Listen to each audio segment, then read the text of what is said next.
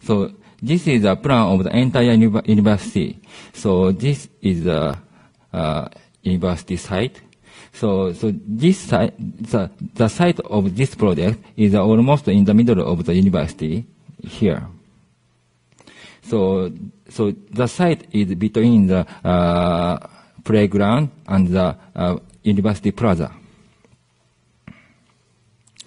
So this is a photograph of the roof. The building is a one-story building, and so largeness is 45 meters by 40 meters, 45 meters, and the area is around 2,000 square meters. So all four facades are all transparent glass. So in this building, there is no wall. So all vertical and horizontal forces are supported by slender and thin columns. So this is a plan. So this plan is a slightly distorted square shape. So like this.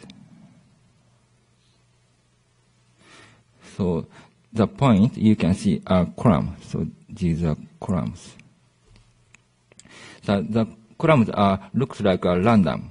So based on the placement of the column, different spaces are created. So in this project, I want to seek out the ambiguous space.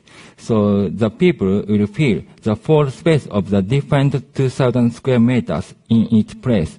So some people feel for example, this place. So these people feel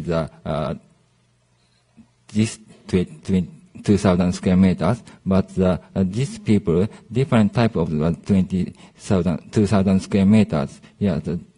So space is the same, but the feeling is different from each place. So this is enlarged part of the plan. So in this plan, so there are 305 columns. So all columns have the different proportions, like this, and different orientations, like this. So the number of like this is a column number. So there is one through the 305. One through the 305. So for each column, a detailed drawing was made. So this is the detailed drawing of the 305 columns.